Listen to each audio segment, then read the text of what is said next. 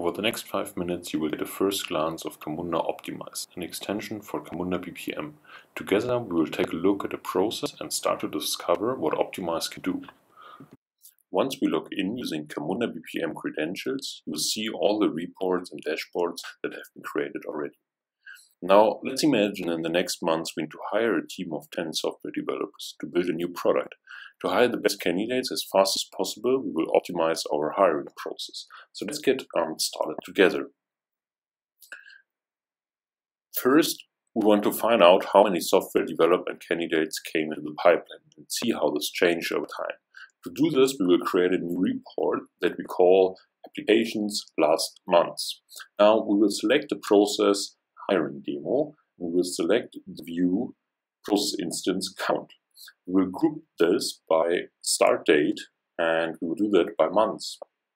After that, we can change between different visualizations. We will choose the line chart, and now we will add the easy-to-use filter, a variable filter, and choose, for example, let's say the position, and this is a software developer.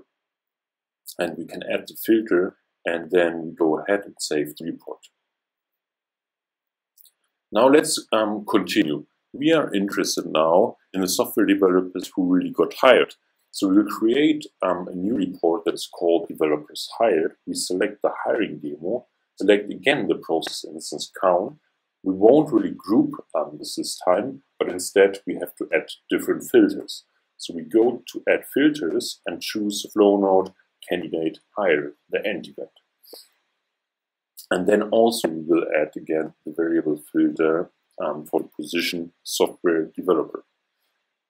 We will add the filter, and now we can see we hired 7 candidates. We save that.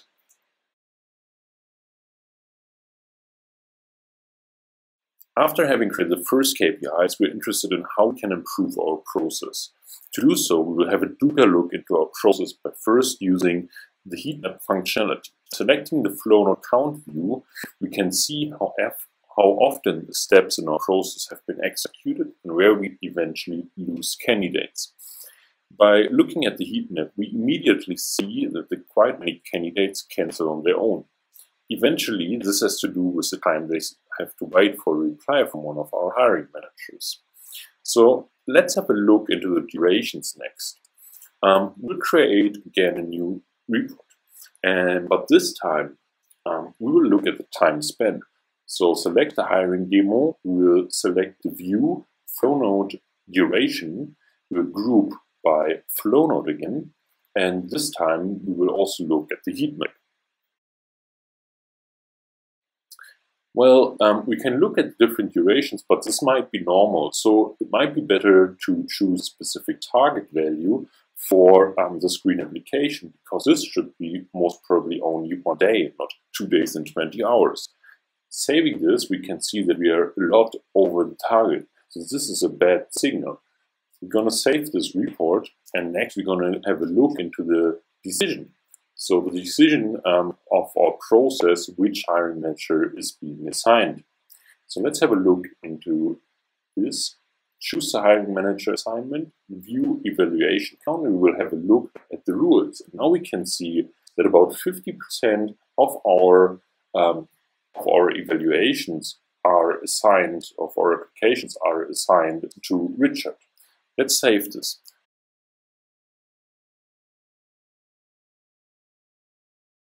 And the last thing we want to do is we want to create a report now that really tracks how many times the hiring manager Richard gets a time. So applications Richard lasts 30 days. We choose the process definition hiring demo. We choose the view count, none, and then we will choose a variable filter for hiring manager Richard. Because the poor guy has to do a lot of work. And this is what we don't want to do over the last 30 days. So let's choose past 30 days here as a filter.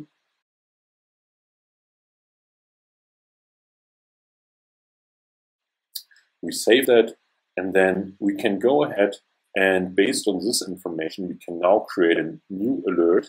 So we will call this alert also Richard applications. We will choose Richard applications over the last 30 days. And if it has a value above 200, then we're going to inform my name at camunda.com as an example. So we add this alert. As you can see, it has been added, and it will be triggered once the value is above this 200. To get a quick overview about all our KPIs that we just created, we create a dashboard. And on this dashboard, we can now add all our reports that we just built together. So choose one after another. We're going to add them, and you can drag and drop them around. You can change the sizes. As you can see, this is very easy to build. We also maybe take here our time spent. So the duration is also important. We can see that we have the Heatmap functionality here now, even with our goals. This can move around nicely. We can also make it a little bit larger. And let's select the hiring manager, DNN, decision table as well. We place this a little bit down so we have more space for that. I will make it a little bit bigger this time so we can easily see if the number for Richard changes. And also we're going to have a look, obviously, for the most executed steps, showing the heat map again. This is quite nice. And then we save this dashboard. I think this is gives you a very good overview about Camunda Optimize. So by using these reports and dashboards and combining them with alerts, we're able to identify and improve our process and decision table. This will have most probably positive impact on our hiring goal. So we just scratched really the surface of Optimize and all its functionality. Feel free to contact us for more details or try out on your own by downloading an Optimize trial for free. Thank you for listening.